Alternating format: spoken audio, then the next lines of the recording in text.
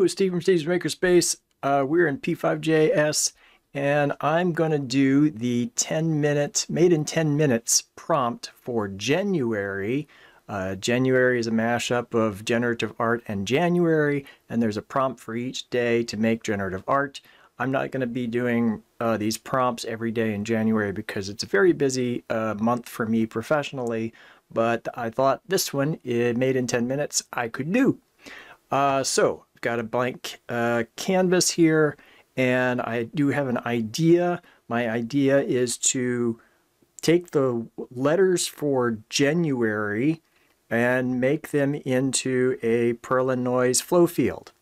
So let's get started. Ooh, I'm kind of nervous. Oh, and I have a timer. I should get the timer going. So go. All right, we're going to need some different resolutions, and I'm going to have different, one for the rotation of the letters, one for the color of the letters, one for the type of letter. So res 1 we'll do 0.025, res 2 also 0.0, let's do 0.03, right, that makes more sense. And then res 3 equals 0.003. Then we're going to need some letters. Let's do let's equals G. Oh, oops, no. G.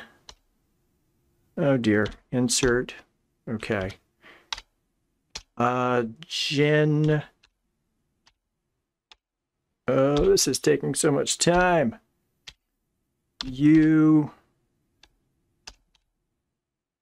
A. R. Y. January. Okay. Oh boy.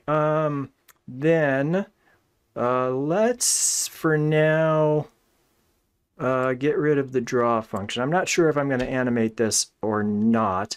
I am going to want HSB mode, so let's do color mode HSB 360, 120, 100, and 255. I'm gonna, let me worry about the color a little later. Let's do background, kind of a gray background, so 0, the hue saturation, we want a fairly high saturation, and a brightness of pretty low brightness. Let's do, I don't know. Let's just try that. Let me see what that does. Oh, that's red. That's right. Wait a minute. It's HS. Okay, low saturation, and then a low brightness. There we go. Gray. That's what I want. Okay. Then, oh, my canvas is not big enough. Let's do 550 maybe? Yes, and 550. There we go. We're filling the space. Oh my goodness, we're already at 7 minutes. Okay, then we're going to want 2 for loops for x equals, oh, let's stop it, 0, and x less than width, x plus equals. Now I'm going to want a size and a gap. So the size is going to be, let's say 30 for these letters, and let's say the gap between the letters is 10. Then this is going to be open quotes, then for y equals 0, y less than height, y plus equals size plus gap. Do that again. Then we've got our noises. So noise 1 is going to be oh, noise x times res 1 comma y times res 1, and then noise 2, actually I just copy that, and then do another one, and we've got noise 2 and noise 3, and this is going to be res 2, res 2, res 3, res 3, and we're going to add 10,000, 10,000, and add 20,000 and 20,000. So we get different noise fields. Okay, now we need to pick a type.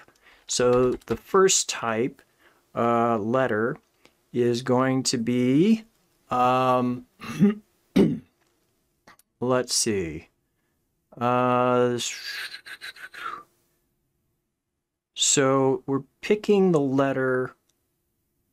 There's 7 letters, and we want to base it on the noise for N1. So, okay, the letter is going to be, it's a text. Text N1 times 7. Let's just try that, and we're going to have that, let's just say it's at x comma y, and just see what that does, if it does anything. We've got, whoop, I got an error message, unexpected token width, width. Try that again. Okay, we got some numbers. No, that's not what I want. Text, why is it doing that? Why is it doing numbers instead of N1? Oh, the dummy. Because I'm supposed to have let's. I'm just under pressure here, guys. Okay, and then this. N1. Oh, I need a to floor that. Let's floor this and try that. Okay, we've got some letters. Awesome. These, oh, I haven't made them the right size. So we need text size, text size, and that's going to be size. And then try that. Excellent. So we've got the letters. Oh my goodness, I've got 2 minutes and 27 seconds. Okay, well, we've got some of the letters. So let's rotate those letters. So we're gonna do, push, translate to x comma y, and then rotate, and let's rotate by noise 2, noise 2, let me think. Let's do noise 2 minus 0.5 times pi, because it's going to give me a number between, yeah, it should work. I don't have time to explain it. Rotate, so then we do the text, then we do, okay, I've got to pop it. Oh, pop. Okay, try that. Yes. Oh, I know, I have to put this now to 0, 0, since I've translated. There we go. Okay. Now, 1 minute left. Let's do some color.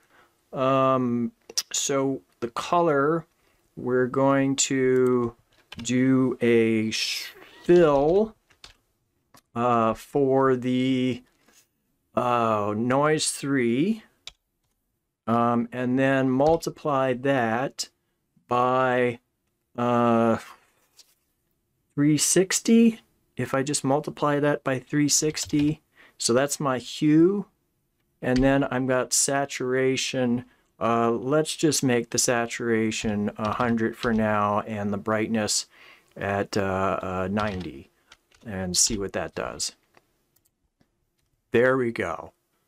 15 seconds left. I think we're done. That's all I had time to do. That went by so fast. Well, I've got something. Thanks. Wow.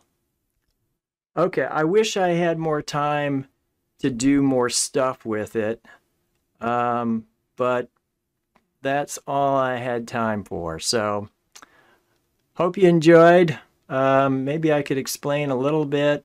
The reason that the rotation works by subtracting -5 is because the noise value is going to give me a number between 0 and 1.